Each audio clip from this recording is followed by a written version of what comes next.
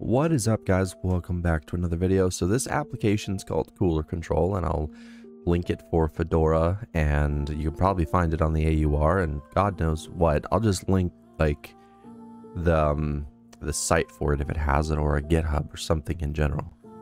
And as you can see, it has all of our stuff in here. It shows our processor, our GPU. We can control our fans manually.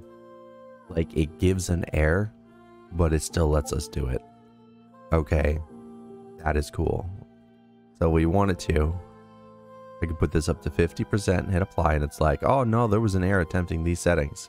And then it does it anyway. And I have confirmed that it does it.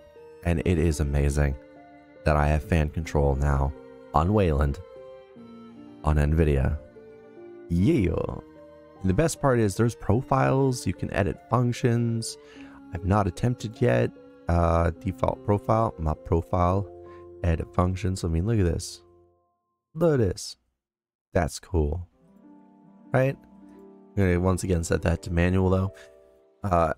It shows you everything. It's ridiculous. It shows you everything. Now, there is a command that you have to run to get this done. And it's this one right here. But that also means you need LM sensors installed. Okay.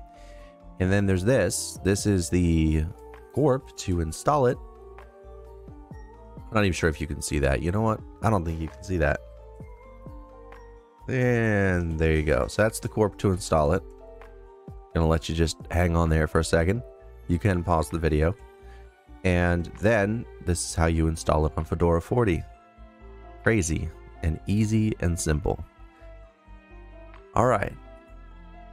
Now, here's the thing. I can control my motherboard fans from here. If I want to turn them up or turn them down, I can do so. We did this last night on stream, and it was honestly pretty cool. I tend to stream every night at 9 Halifax time. If you want to join me, you feel free to do that. And I wanted to do this because the kernel I gave me a CPU spike that knocked me up to 106 Celsius on my CPU and shut down my system. Wow. So this actually kept it pretty cool, and I'd managed to drop the temperature of my GPU down to 32, but right now it's at 30. Yeah, that's kind of crazy. Mainly because the computer just woke up, but the computer was awake for hours when we did this, so at least I know my minimum is 30. It also tells you the temperatures of your NVMe, and like, there you go. That in itself is pretty cool. So I think this thing is well worth testing out and trying. It looks like a really good, nifty application. You have static, you have overlay, scale, the system theme. Like, this is lots of really cool things here. What that button do? Access protection's not bad. Let's set this to dark. When you set it to dark, it refreshes itself. Cool. And it's got a daemon.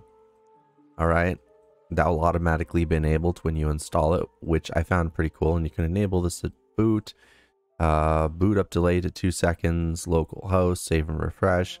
Desktop application. You can start in tray if you want to, close to tray. Like, there you go. And then you got a ThinkPad setting. I kind of wonder if this is going to work for my Dell, my Alienware laptop. Because if it does on Linux, I have found the one application that I really, really do enjoy and love. So once again, check the description for this. For those who don't know, this wallpaper, totally available in my Discord. Okay, the wallpaper channel. And I'm running Gnome 46. You can find a video on how to do this on my Linux guides playlist. And I'm running Fedora 40. This is just the icon I like to choose. But you know what? I think it's time for a little change because it is confusing people a lot. And I don't constantly like explaining it, so there we go. We are now running Fedora. We always were, I'm just kidding.